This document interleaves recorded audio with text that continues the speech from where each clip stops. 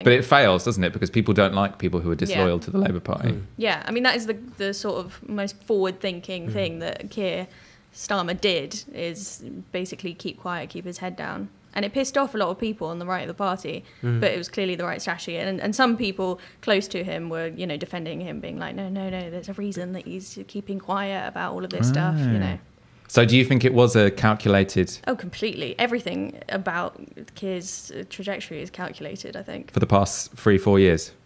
Decades. Oh, wow. So you think the whole thing has been leading to him? I think so. How obviously everyone is now having a debate about how left or right wing he is.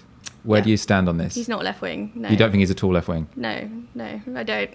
So I find it genuinely unbelievable, and a huge failing of the Labour left and just everything, that people are actually swallowing this narrative of, he really wants to be more left wing secretly, but he's being held back because he's trying to build this broad coalition or whatever. I think that's absolutely laughable. You only need to look at what he's like in his own constituency, Labour Party, to know that he's on the right of the party. Which is, go on, can you talk about how he's in the... In the Homans of Pancras, how an MP behaves in terms of, there's, deep factionalism in like the Camden CLPs.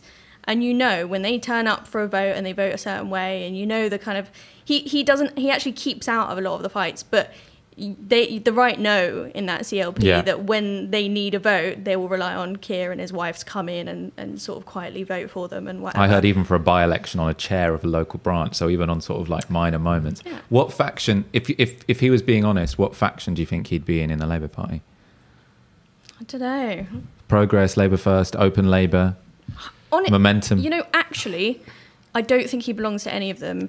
It's even a bit unfair to say he's with the right of the party. I just think that that's the way he's behaved. I think he is apolitical. I think he lacks politics. And that's the reason that members should be a bit wary.